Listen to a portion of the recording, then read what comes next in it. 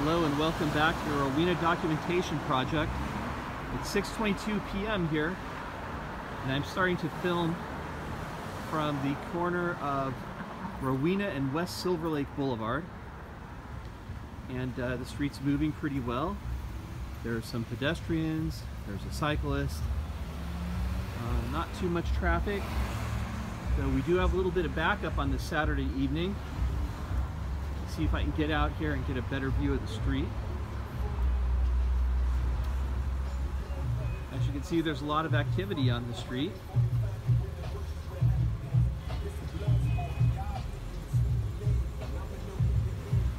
It's backed up a little bit past this stoplight, but we're not too far from it.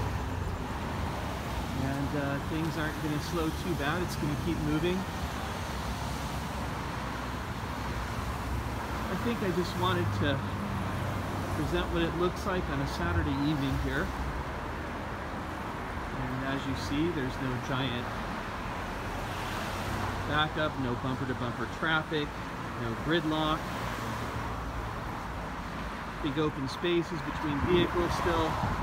Cars moving along at 35 miles per hour. Unless, of course, they're stopped at a light. There's one going quite a bit faster, and another one too. So not quite sure that there's any need to add extra lanes to accommodate super fast moving cars here. That would seem to be a safety hazard.